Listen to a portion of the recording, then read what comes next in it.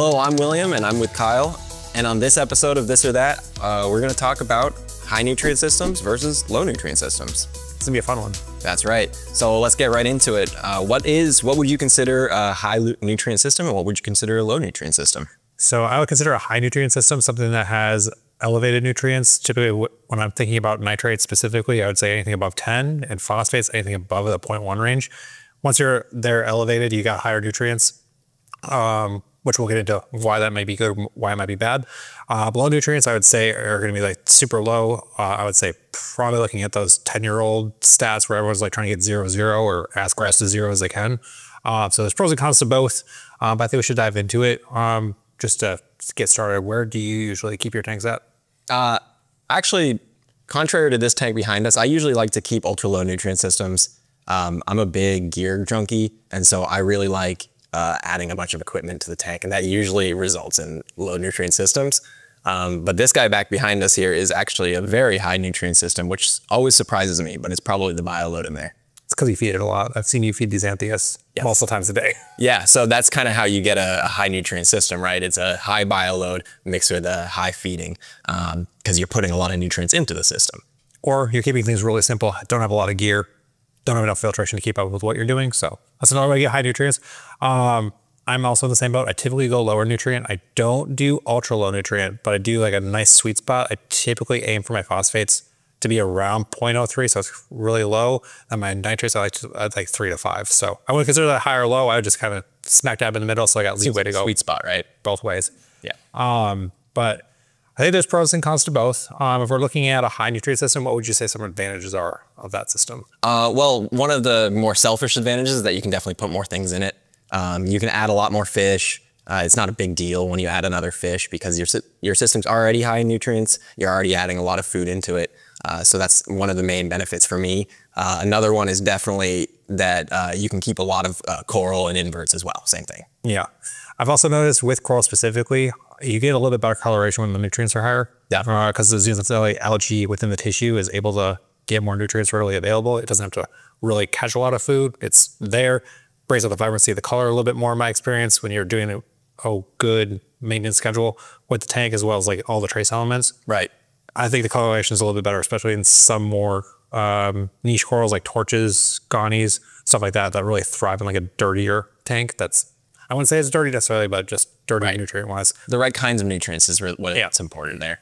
I would say that this tank here actually is a great example. These acros were growing quite slowly until the nutrients got bumped up. Yeah. And then they started really growing quite quickly. It's been taking off a lot recently. It's crazy. Yes, it's huge. Let's go jump into low nutrient systems. What are some advantages that you see with that? I think for me, and the reason I run low nutrient systems is it's really easy to add anything that's new and to recover anything that's maybe unhealthy. Yeah.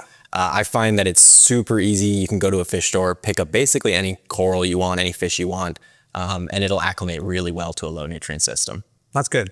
Another thing I would say is you're probably gonna have an easier time managing pest algae because even though the elevated nitrate and phosphate might be good for coloration in your corals, it's also fuel and fertilizer for any pest algae that you don't want, or if you happen to get macroalgae from your sump that spills into the display tank. I'm thinking ulva, if you're using calorpa or anything like that, you're going to get fuel to grow like a wildfire in my experience. So yeah, you're definitely going to need some good grazers in a high nutrient system, but that kind of goes hand in hand with a high nutrient system. It means you can add some things like tangs or fox faces. Urchins are another great example.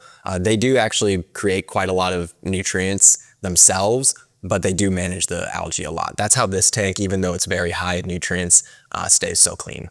Yeah, I'll say another advantage of a low nutrient system is you can achieve it both if you're a gear junkie or if you like things simple. It just means you have to accordingly stock your tank and feed your tank. Absolutely. So I think sometimes a low nutrient system can be low maintenance the way I run things.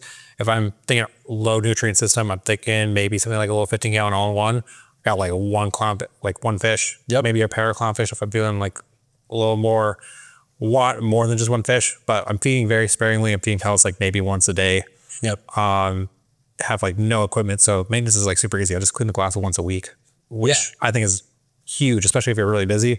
Better than having to clean the glass to see your tank 3 or 4 times a week when you have a high nutrient system. So yeah, and the key to a low nutrient system in a smaller, simple tank is the biology, right? It's the microbiome. So making sure you start with a good a bacteria starter or live rock or live sand starter, and getting that biodiversity into that system is really going to be a key in keeping that nutrient level low with a simple system, definitely. Yeah.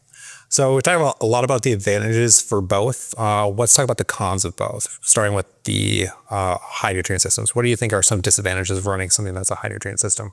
Right, something like this tank, I keep pointing at it, it's a great example though. It has very high nutrients. I'd say it runs at about 25 to 40 nitrate on any given day, which is really high. That's high for most people. Yes, yeah, and we're doing auto water changes and everything on this system. And then the phosphates run quite high too, you know, about 0.2 almost every single day. So this is a very high nutrient system. And one of the struggles that we have with it is adding new corals. Like I mentioned, in ultra low nutrients, it's very easy to add corals.